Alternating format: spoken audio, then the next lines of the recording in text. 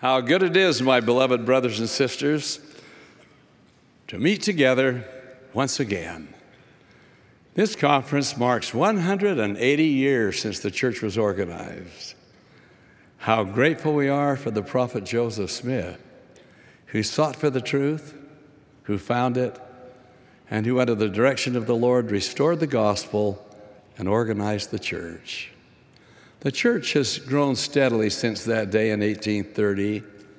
It continues to change the lives of more and more people every year and to spread across the earth as our missionary force seeks out those who are searching for the truth.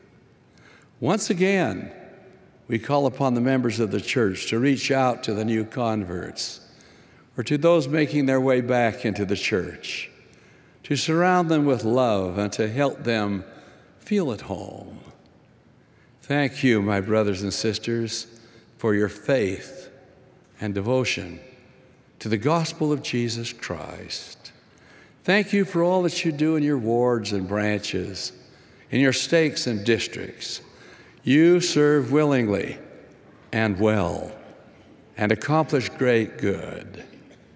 May the Lord bless you as you strive to follow him and to obey his commandments.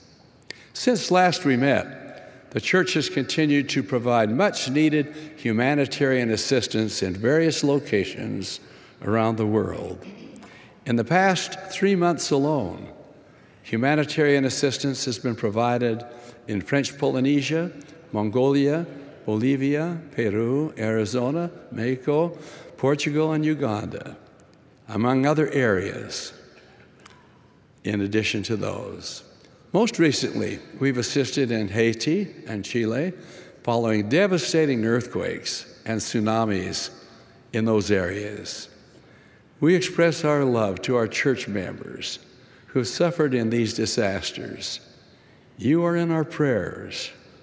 We express profound gratitude to all of you for your willingness to assist with our humanitarian efforts by sharing your resources and, in many cases, your time, your talents, and your expertise.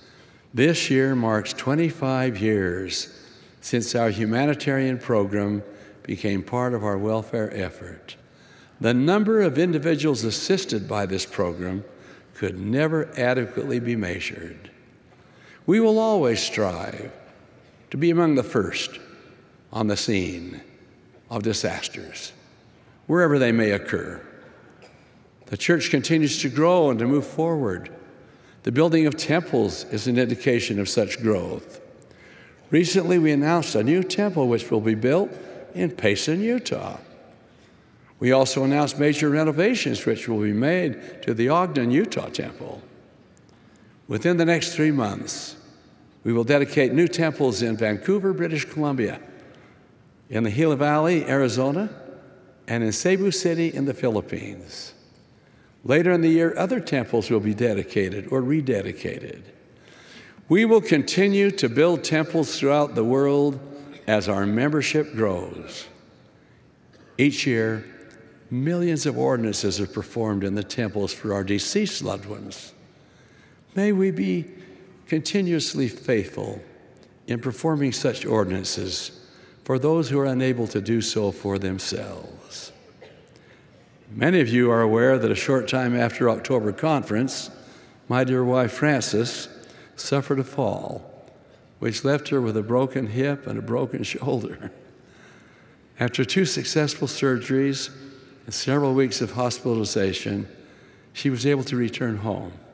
She's doing well and continues to make progress toward a full recovery. She was able to attend the Young Women's General Meeting last Saturday and plans to attend a session or 2 this weekend. In fact, at the last minute, she said, "I'm going today." And she's here. And she's seated with our lovely daughter and will enjoy the session. You can't keep one of these Swedish girls down, I'll tell you. Especially if her name was Johnson and yours is Monson. And especially since my grandfather was one of the missionaries in the home of her father, and who, with his companion, brought the entire family into the church. When I first called on Francis and he heard my name, her father went to the bedroom and opened a drawer to a dresser and brought out some pictures. And he said, "Are you related to this Monson?" I said, "Oh, yes. That's Elias Monson. He's my grandfather's brother." And then her father wept. And he said, "He was one of the missionaries who brought the gospel to my mother and father and my brothers and sisters and me. Where would we be without him and his companion?" And then he gave me a kiss on the cheek. First date. And then her mother, who's also totally Swedish, gave me a kiss on the other cheek. And then my dear Francis said, "I'll get my coat and we'll go." Francis will tell me about that when I leave here today.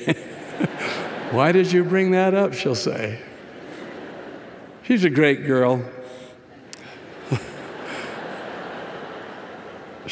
I know she's saying, "Please don't say more," but when we